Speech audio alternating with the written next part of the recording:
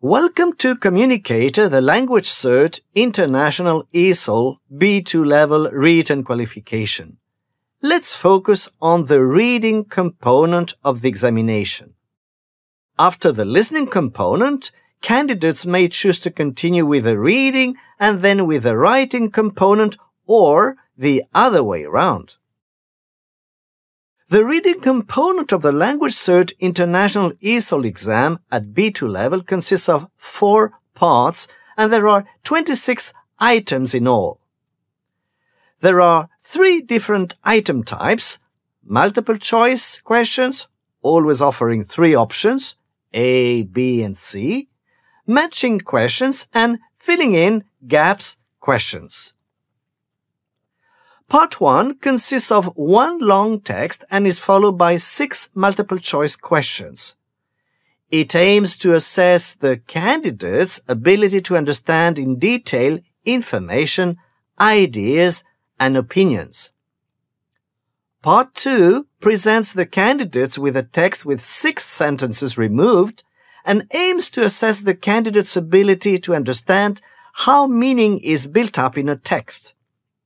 A choice of 7 sentences to choose from has been provided, so the extra sentence is a distractor.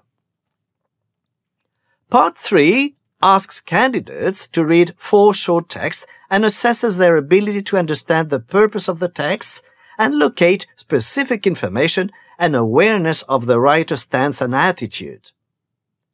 Candidates are provided with 7 questions which indicate which text provides the answer to each question. This is a matching task. Part 4 assesses the candidate's ability to locate and obtain specific information through detailed reading and answering 7 open-ended questions. Responses should be no longer than 5 words each time. All answers will need to be written on a separate answer sheet. This sample text is taken from Part 1, where candidates are asked to read a text which might originate from a news story, an article, a review, or a proposal. They need to answer 6 multiple-choice questions about it. Here are its 6 multiple-choice questions on the text, each providing 3 options to the candidates. This task is the second reading task and it aims at assessing the candidate's understanding of how meaning is built up in a text. The removed sentences may be a topic sentence, a summarizing sentence, a sentence developing an idea, one emphasizing a point, or introducing a transition to a new idea. Candidates are provided with 7 sentences but need to use only 6 of them. Here are the 7 sentences to choose from to complete the 6 gaps in the text on the previous slide. This task is representative of Part 3, which presents candidates with 4 short texts and asks them to display their understanding of the purpose of each text and locate specific information. They need to answer 7 questions to indicate which text provides the answer to each question. This is a matching task, which are on the next slide.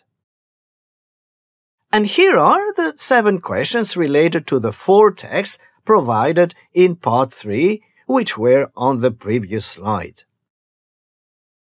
The last reading task, Task 4, presents candidates with a continuous text, which may be a narrative, descriptive, expository, biographical, or instructive text, and asks them to answer 7 open-ended questions.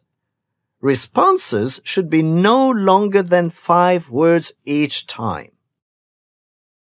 And these are the 7 open-ended questions candidates are asked to answer in no more than 5 words each time. Regarding marking, which we haven't referred to so far, candidates are awarded 1 mark per correct response and collect up to 26 marks for all reading tasks. Here is a sample of the candidate's questions booklet on the left, a reading task, the pages in the middle, and the candidate's answer sheet on the right.